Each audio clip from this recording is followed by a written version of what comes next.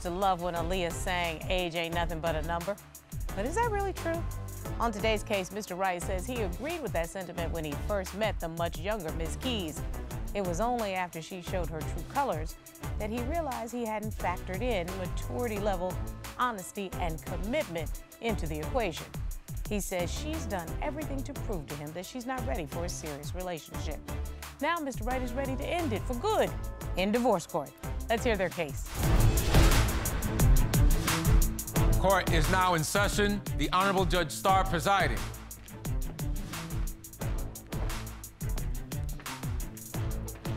Your Honor, Wright versus Keys. Thank you very much. Mr. Wright, Ms. Keys.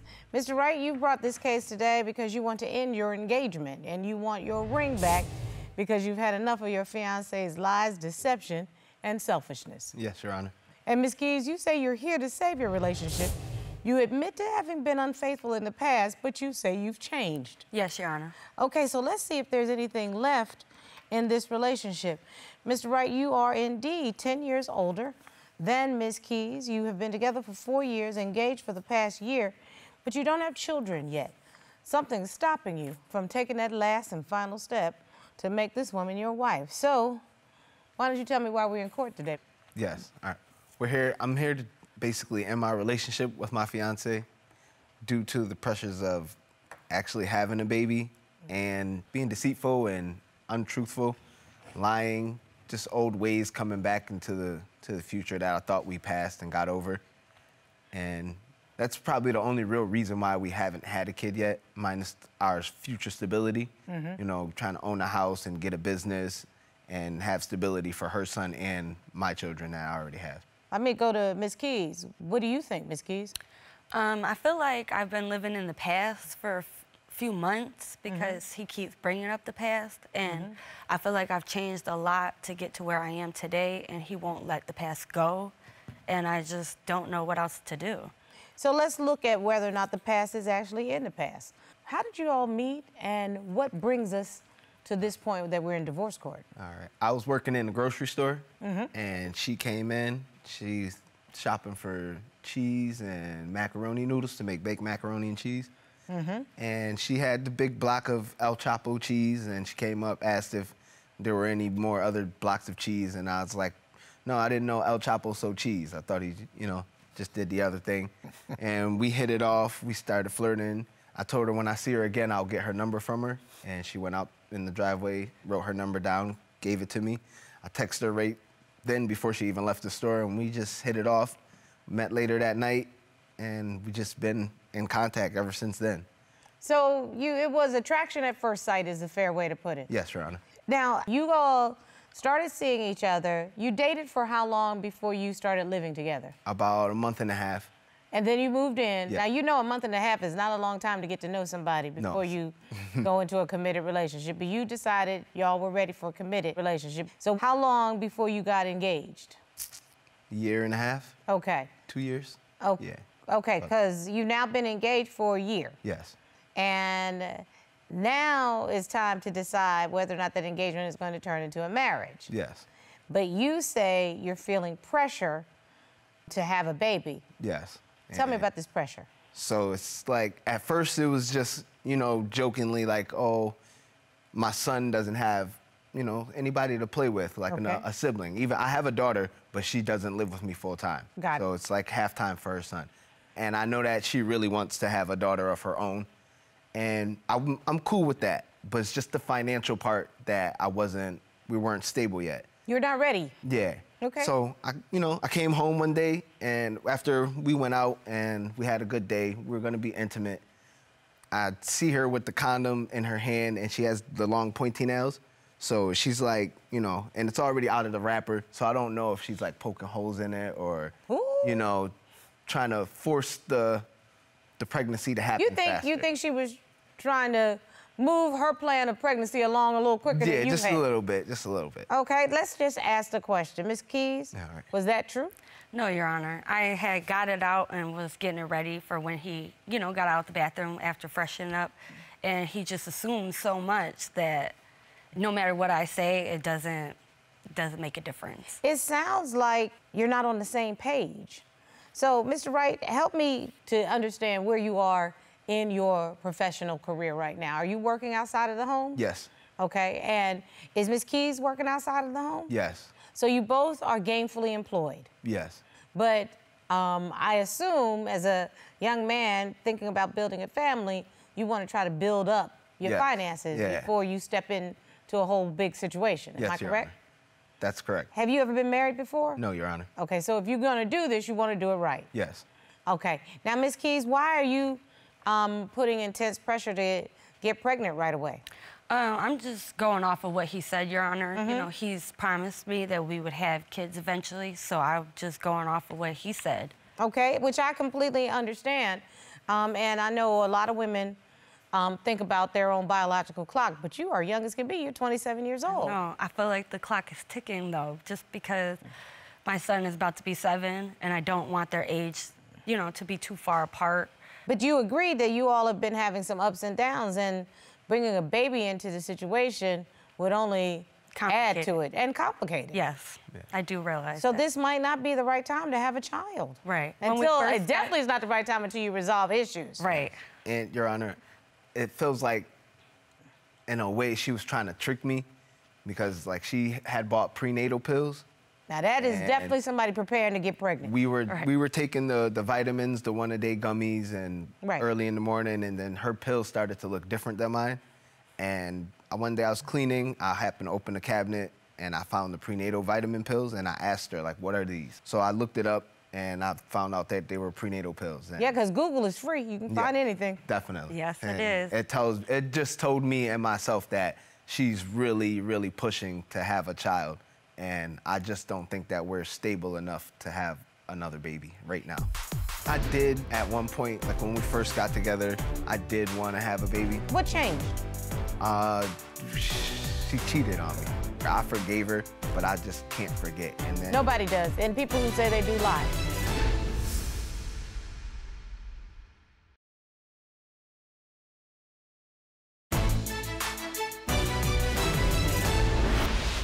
He was well aware that I was taking the gummies, and when I did tell him about the prenatals, he just acted like he didn't hear me. So when he found them, it was like a surprise, but I didn't understand how because I didn't mention it. Yeah, I'm just going off of what he told me, that this is what we're gonna do. Your Honor, it just feels like a trap.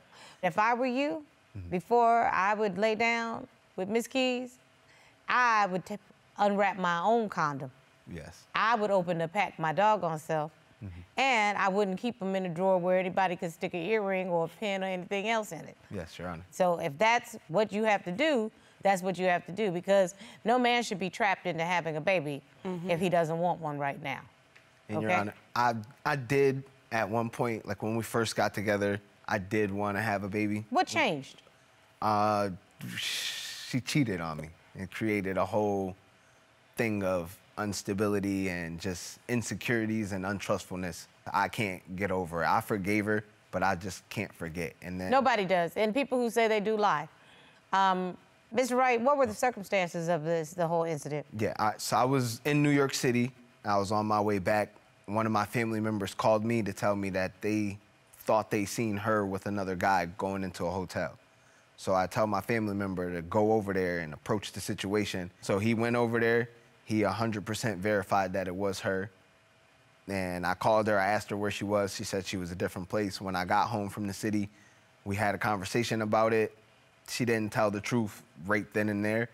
It's like a couple arguments later, she was forthcoming within the argument though. So I didn't know if it was true or not. Right. Because when people get mad, they just blurt out. They lash out and they throw Yeah. information and facts out. Yeah, sometimes to get back at you. Yeah, just to hurt you. So it might have not have been true, but she told me that it was true when she said it, so I believed it, and it just hurt, and it just like put a wrench in between our love and our trust. So, Miss Keys, you understand that threw a monkey wrench in your trust? Yes, which I know it did because I've been cheated on in the past before, so I know how it feels, and I know how it feels to try to move on. But I was wrong, and he forgave me, but he brings it up all the time, so we can't move forward because we're still stuck in the past. So, So here's the thing. I mean, I've given this advice many, many times. If a couple decides they can get through, because you never get over, to get through a cheating incident or infidelity incident, they have to promise each other that it's not going to be thrown in the other person's face every time there's an argument. Otherwise, you are really just coming up against a brick wall. Mm-hmm. That's the first thing. You have to make the determination that you're not going to use it as your catch-all for why you're mad. Mm-hmm. Number two, the person who actually committed the infidelity has to show true remorse. Yes. Do you believe that Ms. Keys has shown true remorse, Mr. Wright? Sometimes I do, but once we start arguing, the things that she say, I don't know. It's hard for me to believe that it's like 100% back to normal. We do deliveries for food deliveries sometimes. She was out doing deliveries. I woke up in the middle of the night around 2 in the morning, checked her phone, and there was messages from one of the people that she was delivering to.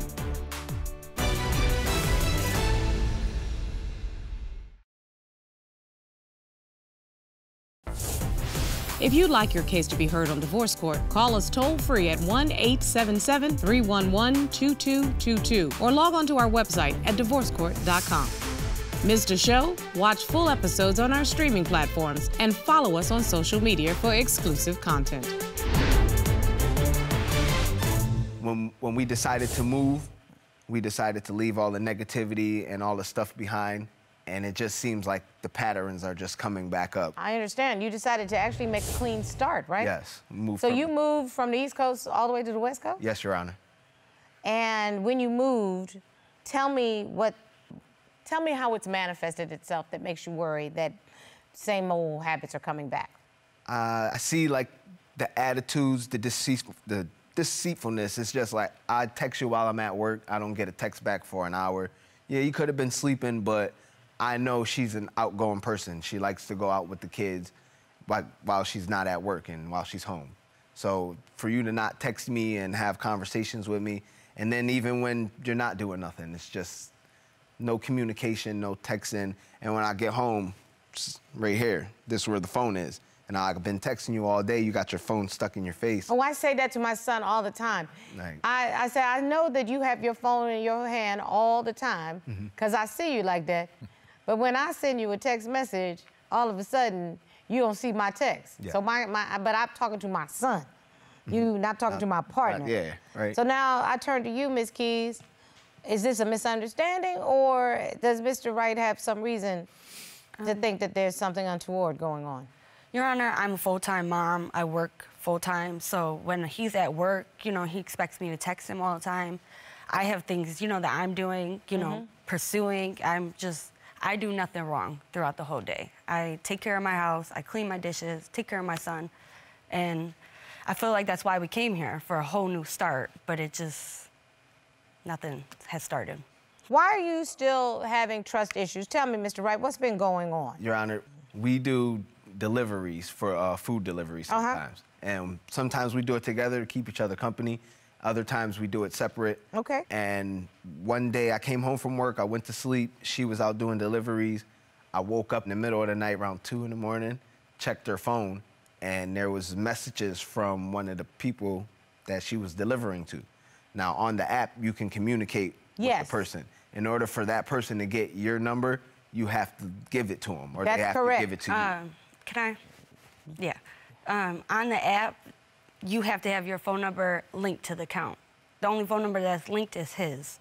So I cannot go on the app and text somebody. I have to do it through my phone. What I did was I called the number. It says it cannot go through because I'm not part of the account. So I wrote the number down and just texted them that I forgot items and I'll be back to drop them off.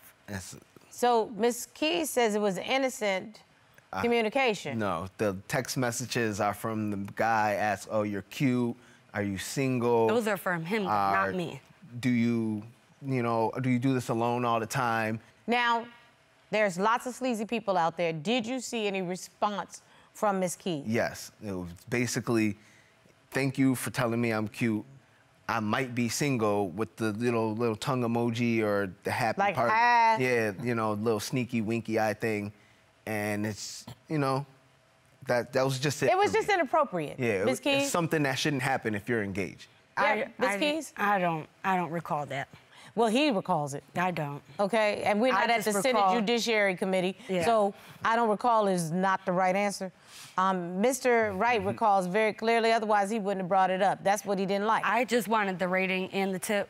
That's why I went back and I did, you know, brought it back to him. And So that's a conversation. Remember when we talked about earlier about communicating and being honest? yes. So if you had just said, look, I'm just trying to get a 5-star rating. Right. It was so early in the morning. It was 3 in the morning, 2, like he said. I didn't have time to, you know, communicate. So then, again, these kinds of nitpicky things become important when they're trust issues. And I keep telling him in order for us to move forward, that he has to open that line of communication. No. You broke the trust, you rebuild the trust. Right. So this is the thing. Everybody has to stand in their caughtness. You broke the trust. How are you gonna fix it? Yes. So let me give you some things that people do when you're trying to rebuild trust. The first thing is you have to have a willingness to work on the relationship. Right. So whatever was going on in the past, you have to work on making sure you don't repeat those negative. Right. You understand? Yes. The second thing is you do have to reflect on the experience. So you have to look back on what led you to get back with your ex and to do something that was in violation of the trust. Right. Your Honor, but there's like the social media thing. She's been posting on Facebook how since we got to Arizona, she's been alone, feels like she's alone. She wants to go back to New York. And it's just like we came here to build it, you know, like build up our relationship and our family. And I submitted evidence to the court of her Facebook post. And Let me see what you're talking about, because I'm a little confused. Not gonna lie, moving to Arizona was one of the best, worst decisions ever. Hard face. Moving doesn't make you happy. It causes more problems, especially if you don't have a solid foundation. Well, yeah, and she makes me look like the bad guy by saying not having a solid foundation. well, y'all don't have a solid foundation. No, we Let me don't. just be very clear. You all don't have a solid foundation.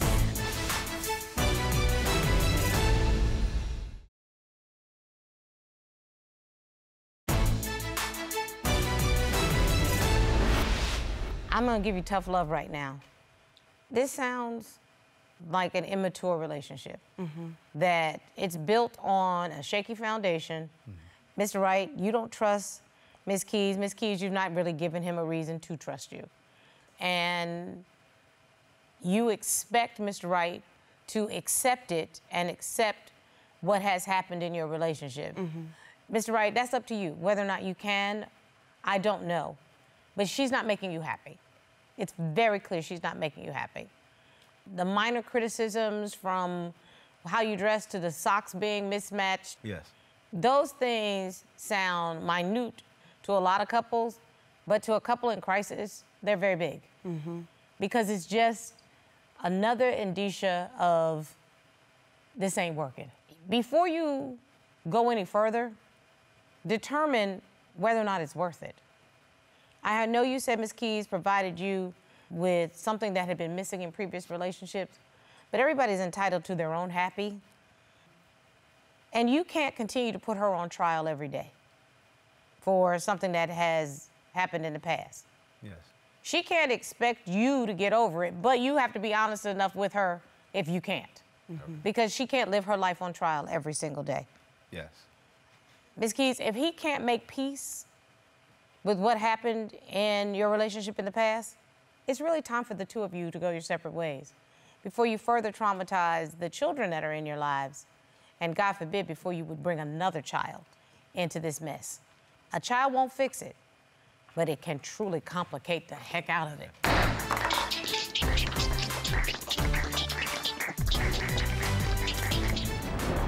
Ooh, some people just don't need to be together because it's just too annoying. They packed up and they left, thinking, let's start over. But you're only bringing your problems with you wherever you go. They packed their problems right into suitcases and brought them to Arizona, Exactly. and they're still there.